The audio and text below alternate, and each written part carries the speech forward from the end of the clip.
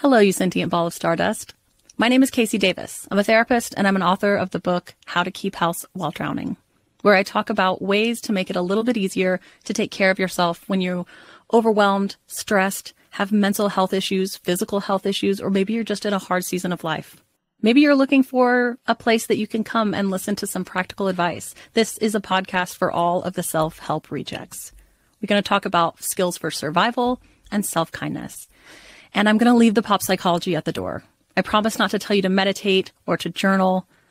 We're just going to give you some really insightful conversations with hopefully some practical advice. So I don't believe you need to pick yourself up by the bootstraps. I don't want you to just try harder, and I don't believe that laziness exists.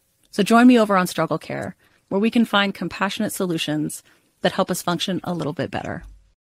Are you struggling to conceive? You have options, and at Piedmont Reproductive Endocrinology Group, we'll make sure you have the guidance and support you need. PREG is known for individualized fertility care that's unique to every patient. We take the time to provide a reassuring and empowering experience because we believe that you deserve nothing less. Let us help you on your journey to parenthood. Visit us at pregonline.com to learn more. Get the guidance and support you need at Piedmont Reproductive Endocrinology Group. Stoveleg Media, igniting conversation.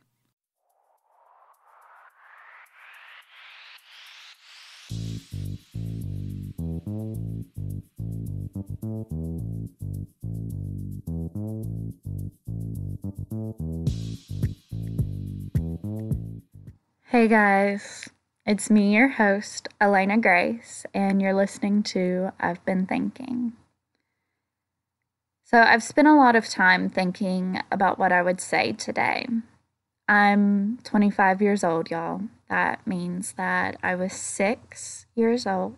I was in first grade the day the world literally stopped turning. For international listeners, you may remember or have heard about the September 11th terrorist attacks before. For younger listeners, you may have been babies, or maybe you weren't even born yet. And that's something that's really hard for me to grasp, actually, because it was such a huge moment for me, even at 6 years old. As a graduate assistant, I read quite a few research essays and opinion pieces about 9/11 from 18 and 19-year-olds who weren't even alive when it happened, some of them. I was literally sick to my stomach reading some of them, seeing these children refer to it like it was this faraway concept like Pearl Harbor or the Civil War decades away.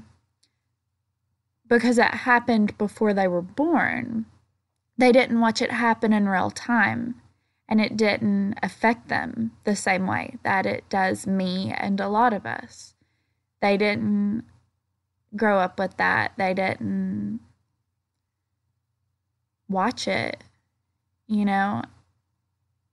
And so, anyway, this episode isn't about that day, though.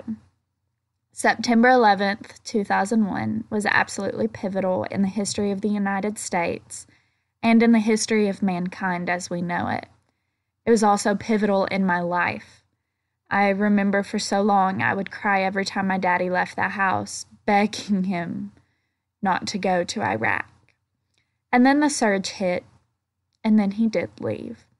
I was 8, the first time. He told me that it was his duty and that so many other brave men and women had given their lives and their time, and now it was his turn. Who was he to turn down the call? This episode isn't quite about that, though. It's inspired by it very much. I had a topic picked out for today, actually, and I just kept thinking it just wasn't right. I knew in my heart that it wasn't what I was supposed to do, but I couldn't figure it out exactly. You know, I couldn't figure out what today should focus on, you know, in terms of episodes. So I'm looking at my computer as I started writing this. I'm looking at my computer And I realized that I had Googled a quotation a little while back that I heard on an episode of Criminal Minds. You know how they do those little quotes at like the beginning and ending of episodes, usually at the end, I think. This one said, "True heroism is remarkably sober, very undramatic. It is not the urge to surpass all others at whatever cost, but the urge to serve others at whatever cost." Arthur Ashe. And wow, y'all, that hit me. I realized immediately that that was what today was meant for. It's what my 20th episode was meant for, just to celebrate our heroes. So when you think of a hero, who do you think of? Honestly, if your first thought goes to a Marvel character, that's okay.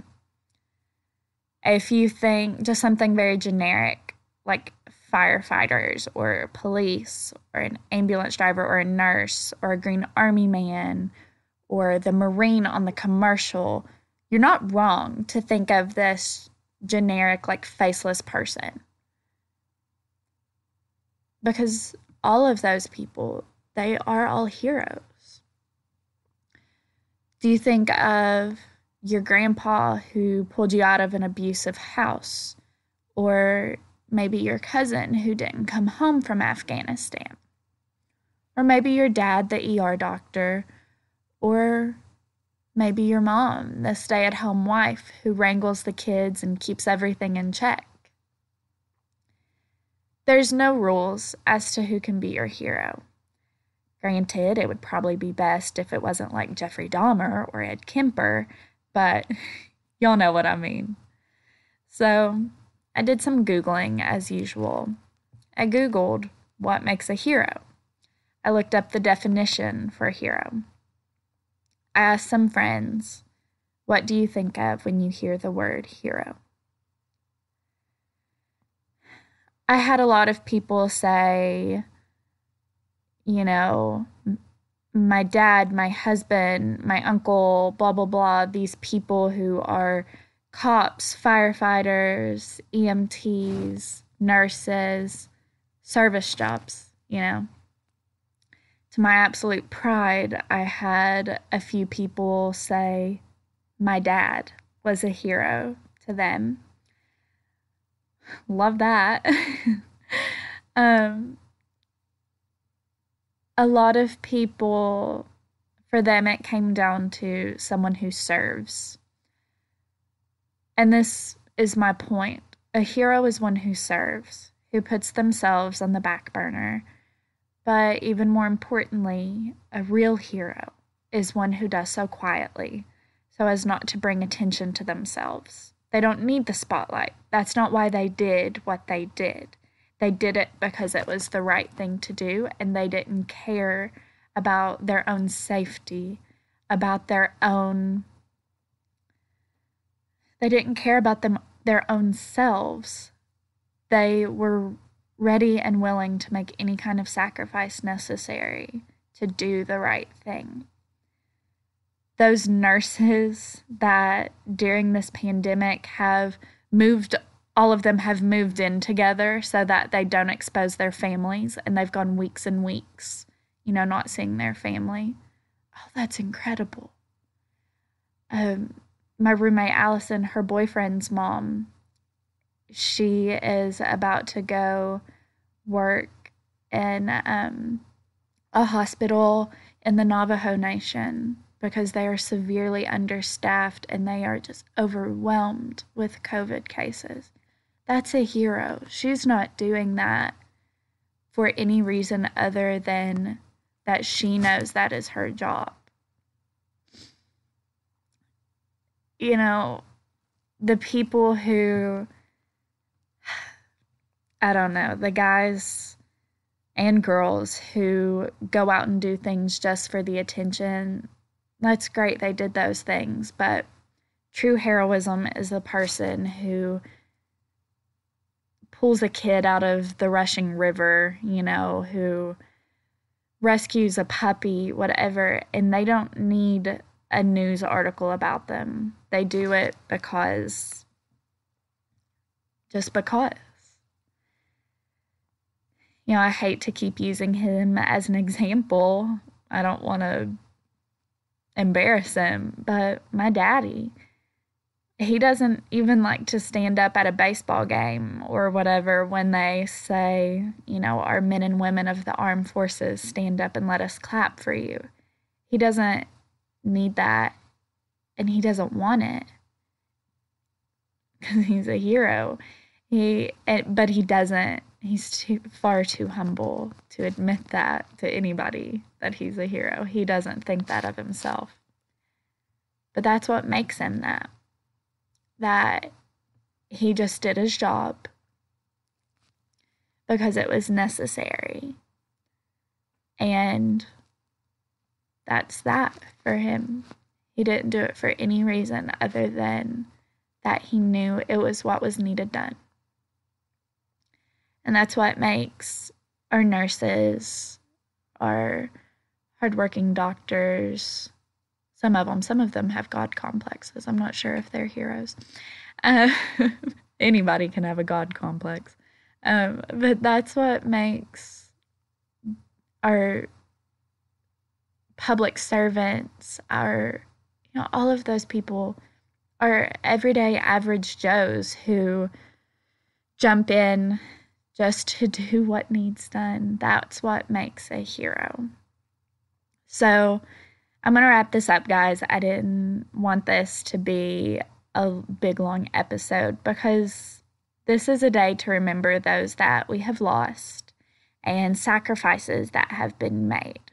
I wanted to use this day, though, to talk about heroism because I think, first of all, that there is no better day to talk about heroism than September 11th. But secondly, I think it's a term that's thrown around pretty loosely, hero. And not that it's always a bad thing, but I just want to encourage you guys to think about the words that we say, the titles that we give, and the adjectives that we use to describe people, because throwing these things around really undermines the real value of the word. And I think we do that with a lot of things, but I think that hero is a word that deserves a little bit more respect. I don't know. But I highly encourage you today to find your hero and tell them that they are. Let them know how important they are to you. If they're still around, hopefully they are. And if they're not, brag on your hero to somebody. Tell your best friend, tell your mom, post it on Instagram, whatever. And if you do post it on Instagram, I'd love if you tag the podcast in that so I can see who your heroes are. Yeah, definitely do that. Tag us on Instagram if you share your heroes. But I really challenge you to think about who your hero is, why they're your hero, and let them know. All right, guys. Subscribe to our Patreon for early access to episodes and for extra content, and to allow me to continue working on this podcast. Go give us a follow on Instagram at I've Been Thinking Pod. Follow us on Twitter and TikTok too. And let us know what you thought about this episode. I know it was super short, but like I said, I don't want to take away from the gravity of this day. Subscribe to us wherever you listen.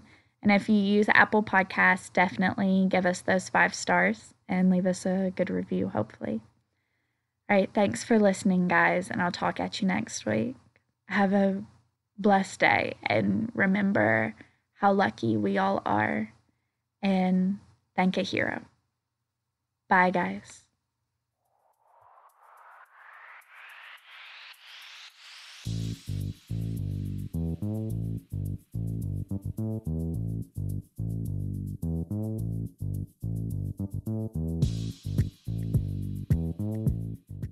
Hello, you sentient ball of stardust. My name is Casey Davis. I'm a therapist and I'm an author of the book How to Keep House While Drowning, where I talk about ways to make it a little bit easier to take care of yourself when you're overwhelmed, stressed, have mental health issues, physical health issues, or maybe you're just in a hard season of life. Maybe you're looking for a place that you can come and listen to some practical advice. This is a podcast for all of the self-help rejects. We're going to talk about skills for survival and self-kindness. And I'm going to leave the pop psychology at the door. I promise not to tell you to meditate or to journal. We're just going to give you some really insightful conversations with hopefully some practical advice. So I don't believe you need to pick yourself up by the bootstraps. I don't want you to just try harder, and I don't believe that laziness exists. So join me over on Struggle Care, where we can find compassionate solutions that help us function a little bit better. Let's face it, most people aren't making massive turkey feasts on the regular, and after 364 days of not thinking about it, it can be hard to get that bird just right. That's where Instacart, the holiday rescue app, comes in. From getting all the ingredients to prep a full seasonal spread to getting last-minute swaps in a turkey emergency, Instacart has everything a holiday host needs to save face and save dinner. And right now, if you download Instacart, you get free delivery on your first 3 orders and delivery in as fast as 1 hour. Offer valid for a limited time. $10 minimum per order. Additional terms apply.